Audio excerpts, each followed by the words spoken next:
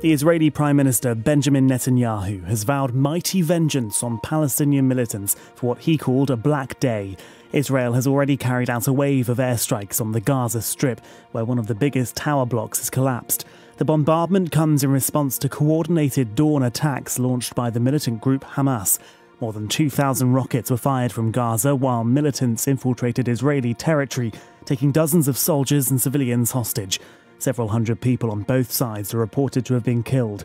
A former Minister of State for the Middle East, Alistair Burt, described the situation as catastrophic. Efforts that people were hoping for to bring more peace and stability to the region have been set back almost indefinitely by the scale of what has happened and the brutality.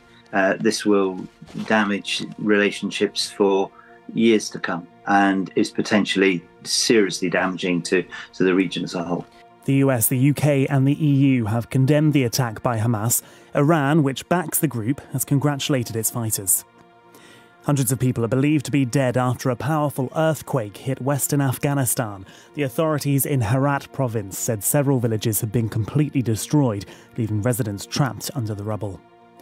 A Coast Guard helicopter has airlifted 10 people whose cars were stuck in Argyll as heavy downpours caused flooding and widespread disruption.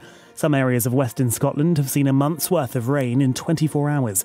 The Met Office has extended an amber warning, meaning there's a danger to life for parts of northern and eastern Scotland until tomorrow afternoon. Our Scotland correspondent Jamie McIver reports. A slow-moving band of heavy rain has been moving across Scotland, causing flooding and serious disruption to transport.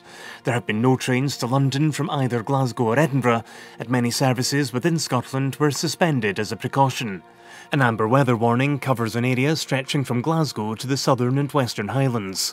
The Scottish Environmental Protection Agency says it has quite significant concerns for some communities on the west coast, and warned that what it called the relentless rain was not normal. Rugby Union Scotland have crashed out of the World Cup in France after losing 36-14 to Ireland, who will now face New Zealand in the quarter-finals. Wales beat Georgia 43-19 to qualify top of their group. England, who had already qualified, managed a narrow 18-17 victory against Samoa. The England head coach Steve Borthwick said his side showed resilience. A lot's been said about when the team's in tough circumstances, what they then do. Now, the team was in tough circumstance today, but this team found a way out of it. Have we got to be better? Yes, without question, we want to be better. And we'll learn from it and we'll be a better team next week. And the British screenwriter and film director Terence Davies has died at the age of 77.